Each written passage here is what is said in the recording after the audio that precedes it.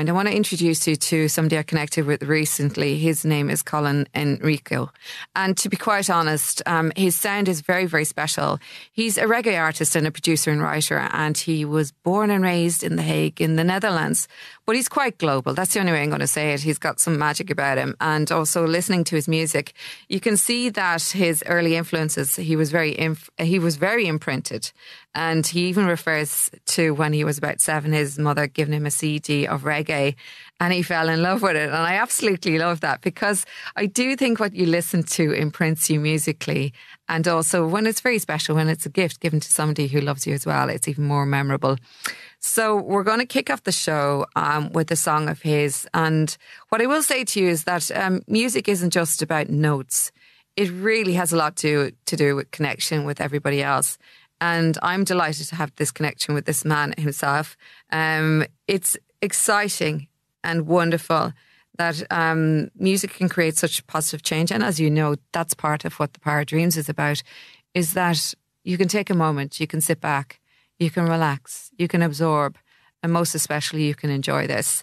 Okay, so why don't we have a listen to this, kick off the show. I'm so excited because there are some amazing artists come after this. But let's start off with somebody very special.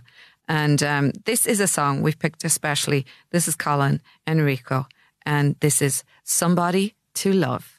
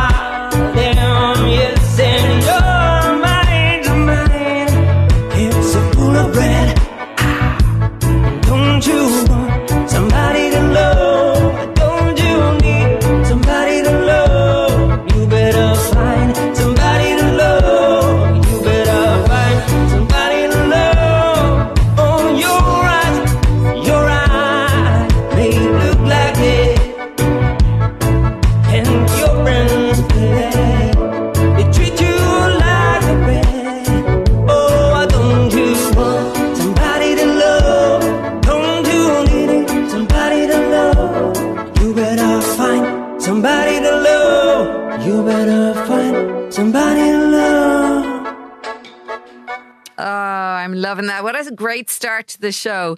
Very chilled, and it's a really nice message as well.